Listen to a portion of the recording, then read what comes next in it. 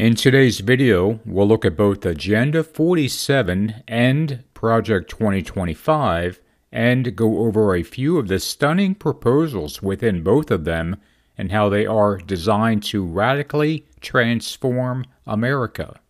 We'll begin with Agenda 47, put out by the Trump campaign in 2023, as it's basically just talking points accompanied by him on video.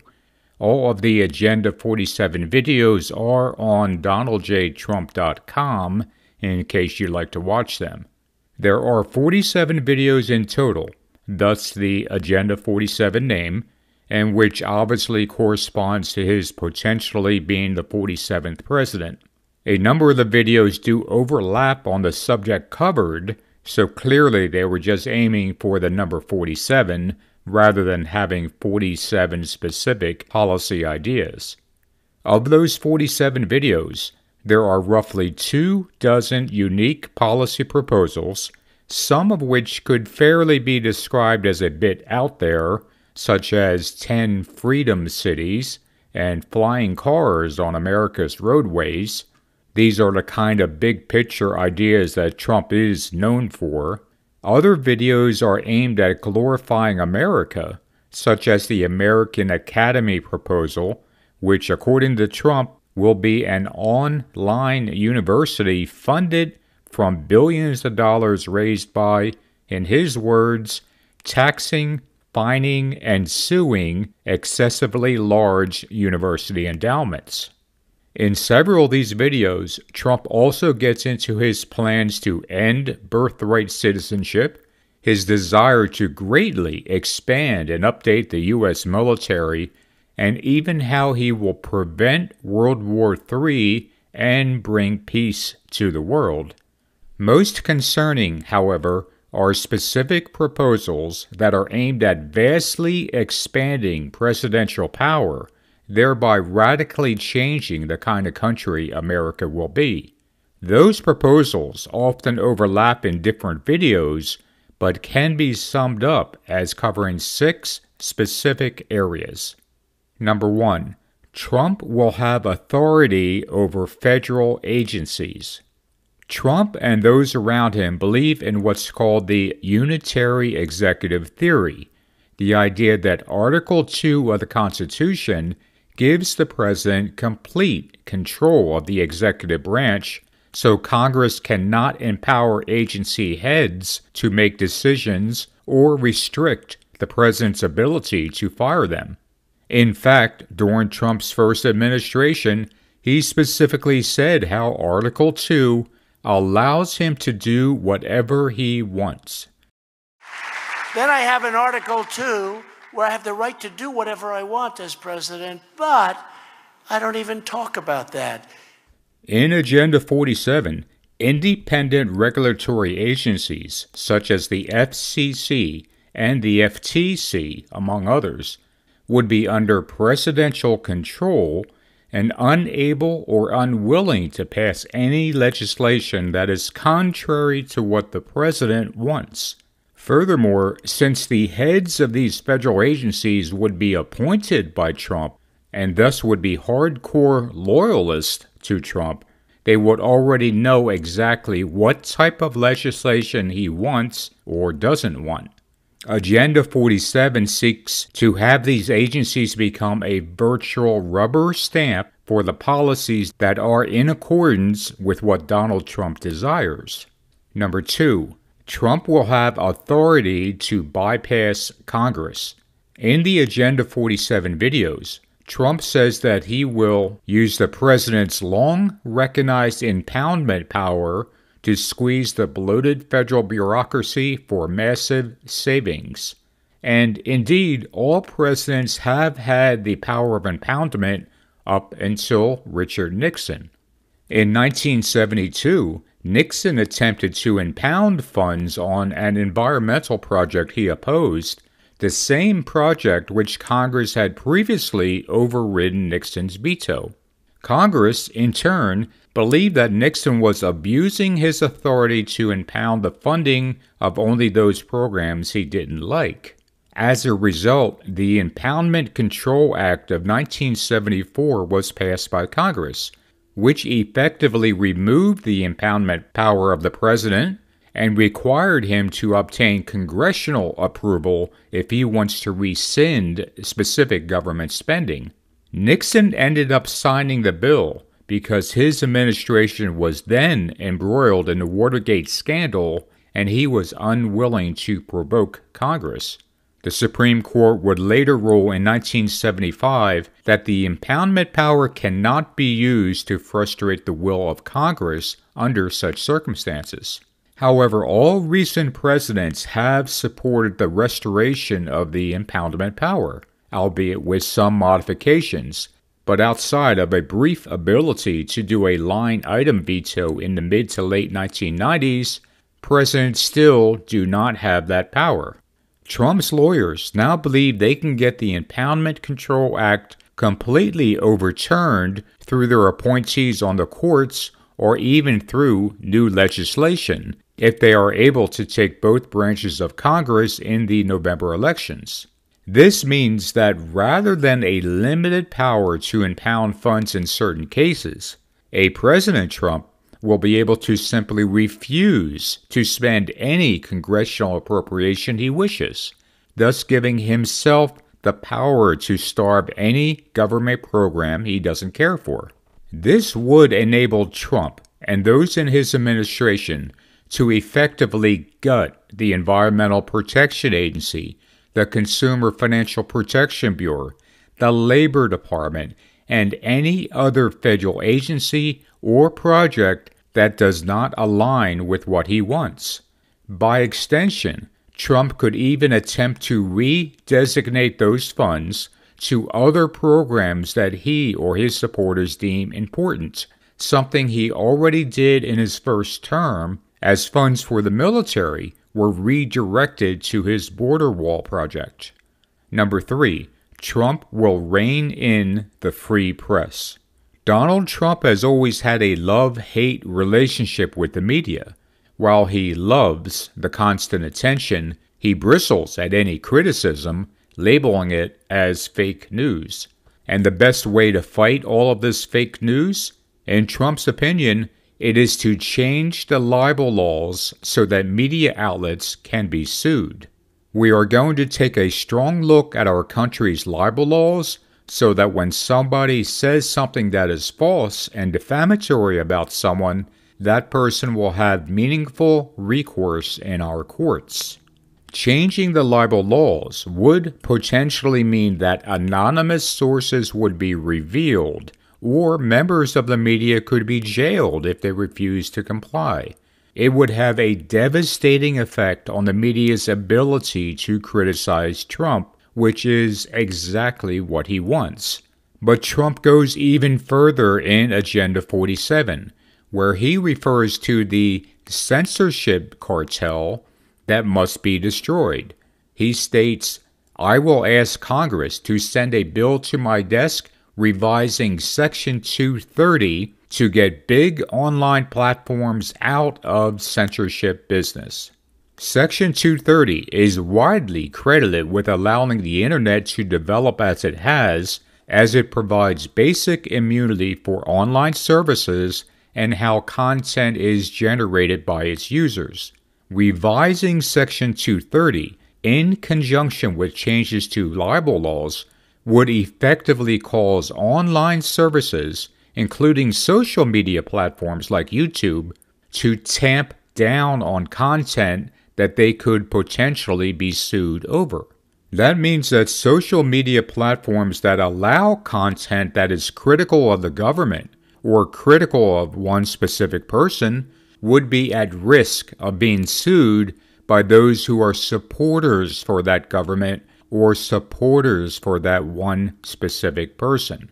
But in addition, social media platforms would be under pressure to allow more content that is filled with deliberate misinformation and conspiracy theories, for example, the Q nonsense, as they would be less likely to remove them under fear of being sued for censorship. In other words, without the protection of Section 230, social media platforms will be under a great deal of pressure to remove content that a potential Trump administration doesn't like, and they will also be under pressure to allow more content that is misleading, hateful, or even government propaganda. With these changes, a virtual tsunami of misinformation would be coming to social media, and it will not only make the truth harder to find, but it will serve to glorify Donald J. Trump. Number 4, Trump will use the Justice Department on his enemies. The Department of Justice was established by President Grant after the Civil War, in part to enforce federal laws protecting the rights of people who had recently been freed from slavery. However, after Richard Nixon tried to use it against his enemies, Congress passed the Ethics in Government Act in 1978, which put a wall of separation between the DOJ and the White House. Agenda 47, to paraphrase Ronald Reagan, would tear down that wall. Trump is currently embroiled in a host of legal problems, at least some of which are of his own doing, but which he places blame entirely on the Biden administration. And Trump's supporters have the same view. It's lawfare against Trump to get him out of the presidential race. But one thing worth remembering is that Donald Trump is a notoriously vengeful man, and when he is attacked, he strikes back 10 times harder. He has already said that if he doesn't receive full immunity as a former president, it will be open season on the Biden administration. This isn't new. Trump has often talked about imprisoning his political opponents, as well as the prosecutors and judges involved in his legal cases. He believes the Department of Justice was used against him, and thus he will use the DOJ against his enemies. And Trump has an enemies list a mile long, and has already told us that he intends to, in his words, root out the communist, Marxist, fascist, and the radical left thugs that live like vermin within the confines of our country. In reality, these people are those who have opposed him in recent years. In Agenda 47, Trump has proclaimed his intention to go farther than Nixon ever imagined in using the Department of Justice to exact personal revenge against the people he perceives as his enemies. And to help identify who his enemies are, Trump has proposed the so-called Truth and Reconciliation Commission, which he said will declassify and publish all documents on deep state spying, censorship, and abuses of power. Here's where it gets scary. Trump has often stated that his enemies have committed treason, and that the penalty for treason is death. So we are setting up a scenario where all of those identified as having committed treason by his Truth and Reconciliation Commission will be executed. Number 5, Trump loyalists will be throughout the federal government. In October of 2020, Donald Trump made a move to purge the federal workforce by creating a new Schedule F employment category. The idea was to redesignate as many as 50,000 civil servants as political appointees, and then fire anyone deemed insufficiently loyal to Donald Trump. Trump's plans were never implemented, however, as he lost the election, and in 2021, new President Joe Biden quickly revoked Trump's executive order upon taking office. That could be, however, just a temporary reprieve. In Agenda 47, Trump revealed plans to immediately reimpose Schedule F in his second term, allowing him to fire tens of thousands of career servants and saturate the government bureaucracy with hardcore Trump supporters. The Office of Personnel Management which is an independent agency that manages the United States Federal Civil Service, has attempted to strengthen worker protections for federal employees by making it more difficult for a potential Trump administration to re-implement Schedule F. However, as I mentioned a few moments ago, Trump and those around him have an expanded view of his power as president, and he would simply fire the head of the Office of Personnel Management and nominate someone who'd be willing to allow Schedule F to proceed. But even in the case of a divided Congress preventing his new nominee from being confirmed, Trump has already made unprecedented use of the acting designation, which has allowed him to choose anyone he likes on a temporary basis. "I sort of like acting," Trump said in 2019. "It gives me more flexibility."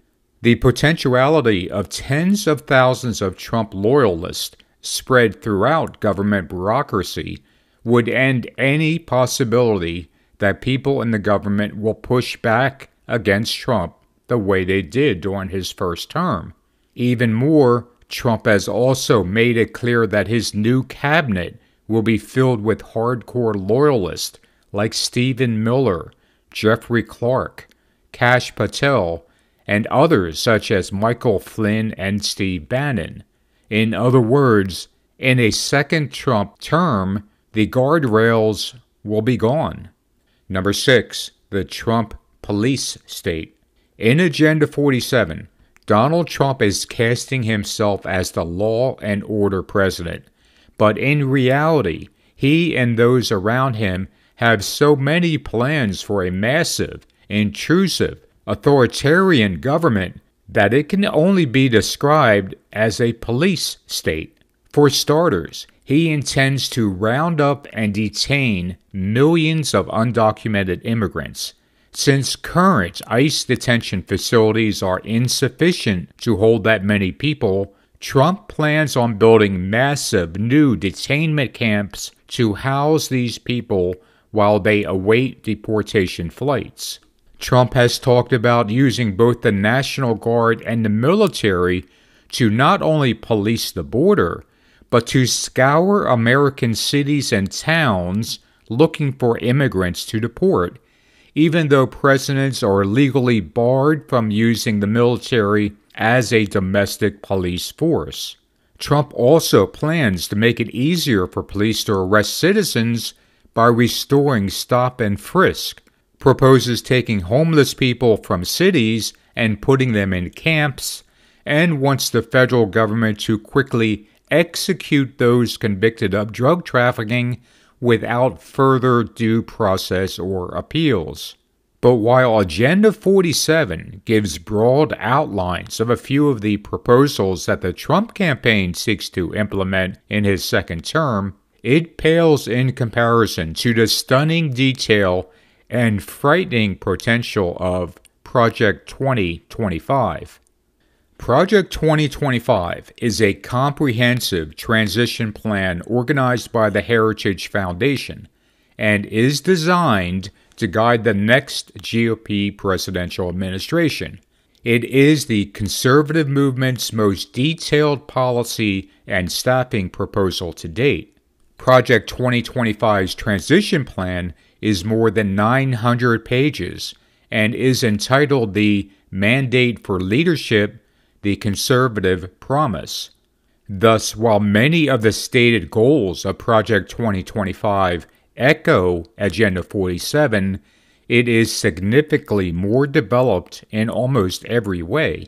That matters because Project 2025 has the backing of virtually the entire conservative movement and connections to numerous former Trump officials and advisors. This means that in a new administration, Trump and his allies will almost certainly rely on its policies and personnel recommendations. While Project 2025 states that its transition plan is for the next GOP presidential administration, its connection to former Trump officials and advisors demonstrates that it views Trump as the perfect instrument to get all of its proposals implemented. That is because most of the proposed changes to the federal government can only be implemented by a president who is willing to push the envelope on what power the executive branch has. And in Donald Trump, they have a man who has already demonstrated a willingness to do just that. Project 2025's plan is filled with proposals that would radically change America, from eliminating many government agencies, including the Department of Education, to filling the bureaucracy with far-right political appointees. Here now are the four most concerning proposals. Number 1. Schedule F. Just like Agenda 47, one of the key elements of Project 2025's administrative goals is to reinstate the executive order known as Schedule F, allowing for the immediate firing of what the project refers to as radical left ideologues and activists who are embedded in their departments. This would reclassify thousands, potentially tens of thousands, of federal employees as at-will workers and give the administration the ability to fire employees who don't agree with or follow the extreme policies outlined in Project 2025. But while Agenda 47 also covers reinstating Schedule F, Project 2025 has taken the next step and created what it calls a training academy for potential employees of the next administration. The training academy would provide aspiring appointees with the insight, background knowledge, and expertise in governments to immediately begin rolling back destructive policy and advancing conservative ideas in the federal government. The training currently consists of 4 online courses on subjects such as Conservative Governance 101 and the Administrative State and the Regulatory Process.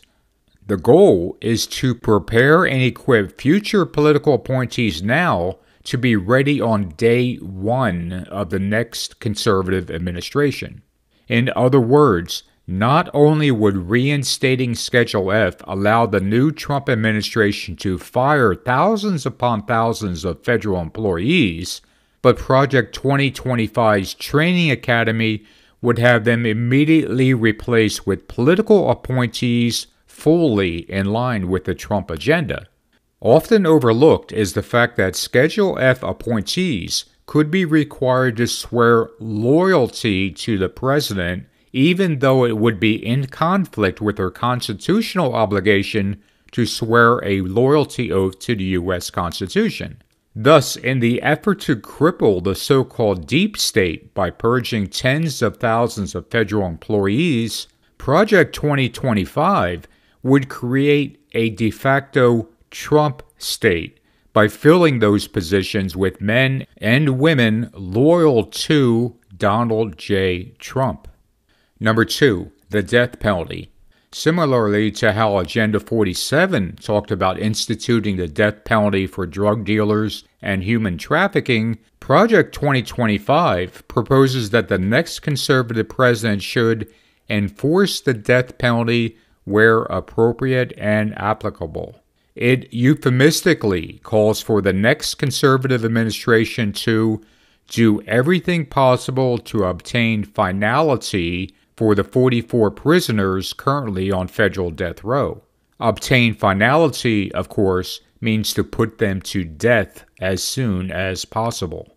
This is in line with what Trump has already done, as he rushed through 13 federal executions in the final months of 2020 as his administration came to a close. This is a stunning number compared to the combined total of 3 federal executions in the preceding 60 years.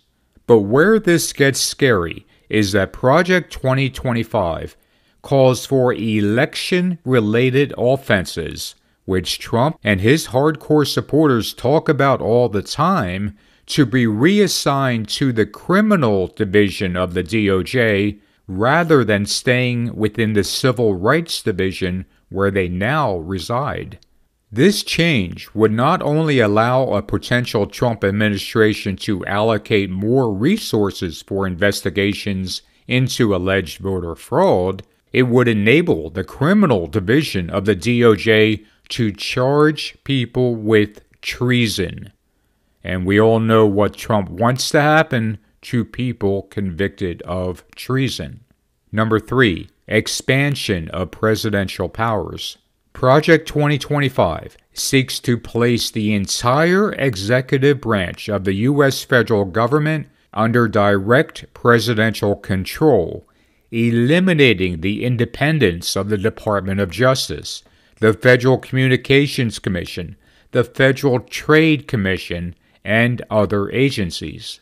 This plan is in full agreement with Agenda 47, as it bases its presidential proposal on the unitary executive theory, arguing that Article 2 of the U.S. Constitution vests executive power solely in the president.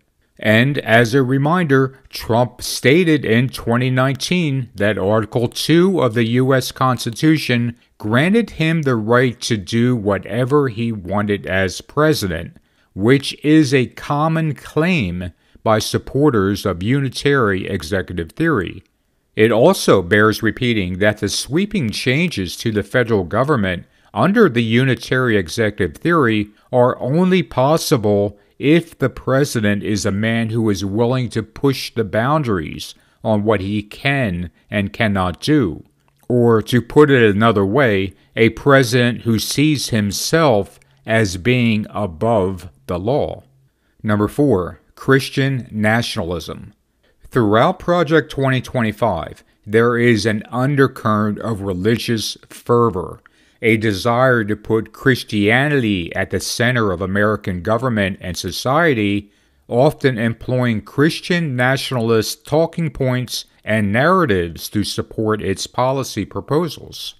In fact, Project 2025 is partnered with the Center for Renewing America, the primary Christian nationalist political organization in the U.S., and which is led by former Trump official and Heritage alumnus Russ Vought. Vought's organization is headed by one of Project 2025's top advisors, and his Center for Renewing America lists Christian nationalism as one of the major priorities of a second Trump term. His organization is also listed as a member on Project 2025's advisory board. But Project 2025's version of Christian nationalism is heavily influenced by the New Apostolic Reformation, the evangelical and charismatic movement which basically worships Donald Trump. And along with the NAR comes a generous amount of Seven Mountains Mandate and QAnon nonsense.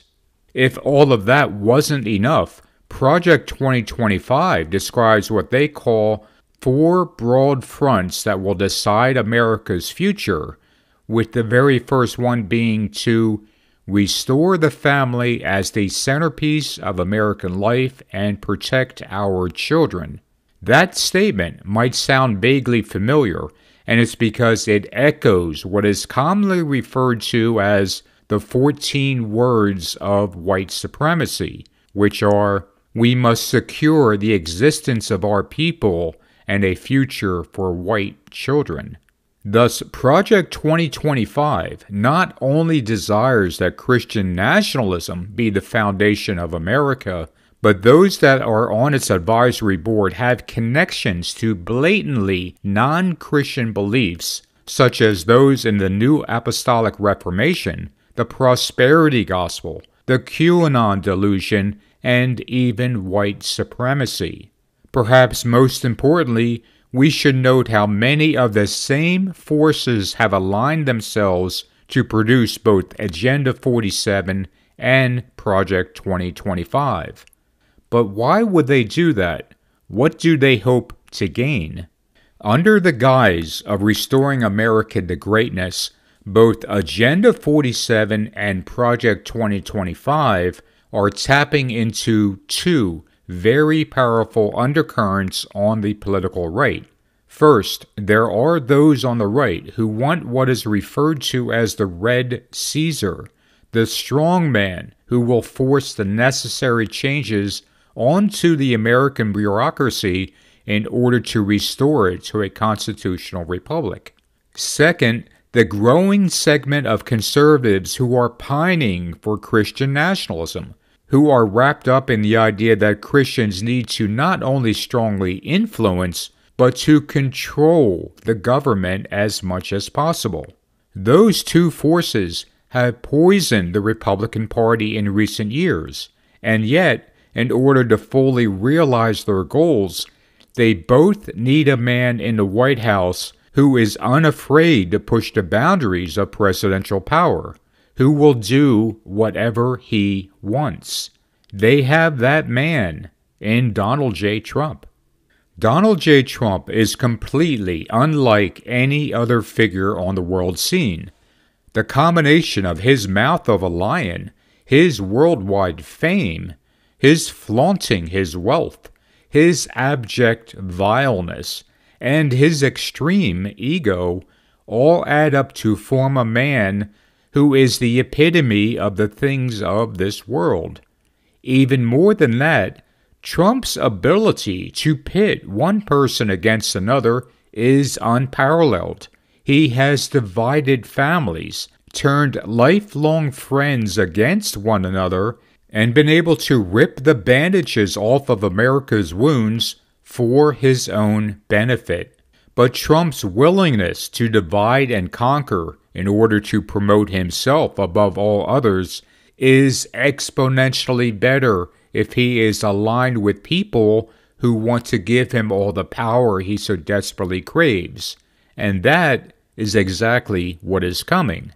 The plans outlined in Agenda 47 will turn the Department of Justice and the FBI into instruments of Trump's revenge, and should send shivers down the spine of anyone who cares about the rule of law.